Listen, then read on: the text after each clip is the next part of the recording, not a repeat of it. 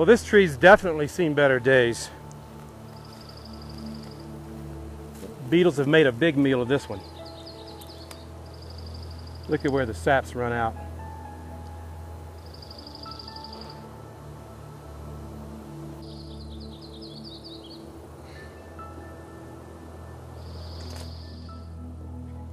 Each year between June and August, female beetles can be seen scouting out new trees to invade. Usually the trees they like are older, larger diameter trees, drought-stressed and perhaps even diseased. These trees are less able to pitch the beetles out with sap. Once they've found a good tree, they start releasing pheromones or chemical signals that tell other beetles where to attack.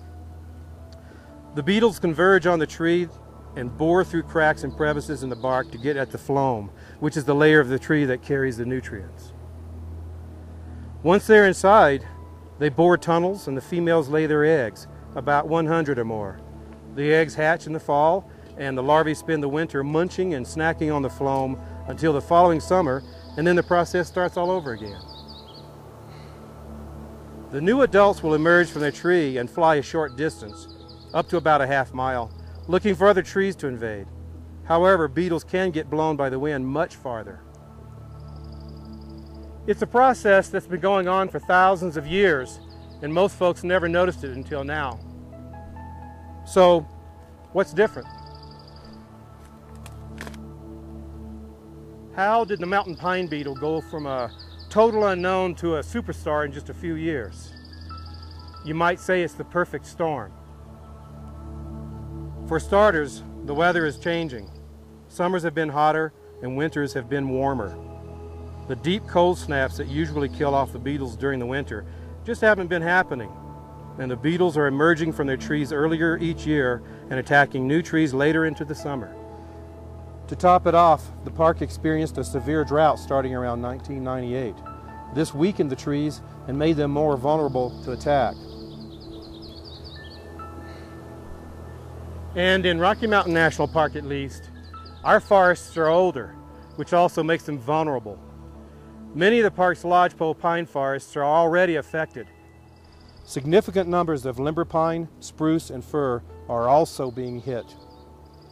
That's a lot of dead trees, and it's a lot of change all at once. So you're probably wondering, how can we stop it? Well, there are only 3 ways to stop this process. 1, a nice cold Arctic front where temperatures are consistently below 0 for at least a week. Or 2, a giant forest fire that kills all the trees and the beetles. Or 3, the beetles kill so many trees that they run out of trees to infest and their population crashes. Whoa, wait a minute, back up. The only 3 ways to stop it are Arctic temperatures, giant forest fires, or when the beetles eradicate their own food supply. None of these are things that we can do to stop the epidemic. So no amount of money and nothing we can do is going to stop the epidemic. But we can try to limit it, and that's what Rocky Mountain National Park is trying to do. Rocky Mountain National Park is a national park, and it's our job to preserve natural conditions. And like it or not, the beetles are native and a part of the natural process of forest regeneration. Given the enormity of the beetle outbreak, the park's mitigation efforts will be primarily focused on areas immediately adjacent to roads and buildings. One of our goals is to protect high-value trees, such as trees that have significant scenic or historic value, trees that provide screening and shade, and trees that provide important habitat. Another goal is to keep you safe by removing hazardous trees. Park employees are taking action, working to mitigate the beetle infestation in this area. We also remove any trees that are already dead and that might pose a danger to people or property. You may see some areas of the park that are temporarily closed due to hazardous trees.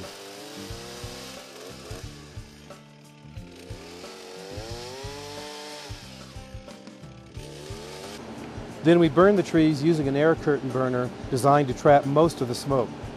Or we burn piles of gathered trees at times when atmospheric conditions minimize smoke spread. The park is also experimenting with burning standing dead trees under controlled conditions. This will break up the continuous canopy of standing fuel and reduce the risk of a high-intensity wildfire. In order to protect our high-value trees, we spray the trunk and limbs with an insecticide called carbaryl to prevent future infestations. Because the entire trunk has to be thoroughly coated, this isn't something we can do from the air on a mass scale. Also, carbaryl is a chemical, so we use it sparingly and avoid treating any trees near water. We're also testing the use of pheromones on some trees. The pheromones mimic the beetle's own bodily chemicals and tell them not to attack a particular tree. Although the reasons for the bark beetle outbreak are complex, most beetleologists believe that climate change, or the warming of the earth due to human-produced greenhouse gases, is a significant factor in the size and the intensity of the outbreak. Unfortunately, other insect pests and diseases are predicted to increase with continued warming. So, you can make a personal difference by minimizing your contribution to global climate change. Every time you recycle or use less electricity in your home, or choose to ride a bike or walk instead of drive, you're helping conserve energy and keeping our planet greener. When people look at these forests and see all of the trees that the beetles have killed, sometimes they get mad or sad. But look closer.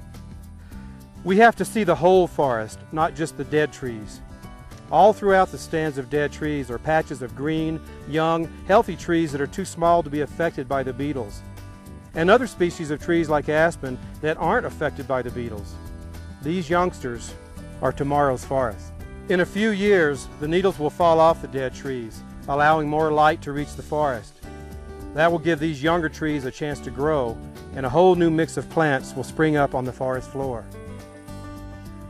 The dead trees will make perfect homes for different cavity nesting birds, like woodpeckers, swallows, bluebirds, and owls. As the dead trees fall into nearby streams, they will provide great hiding places and habitat for fish.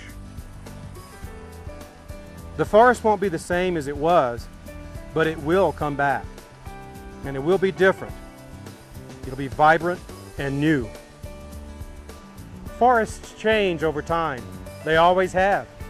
It's just nature's way of rejuvenating the land.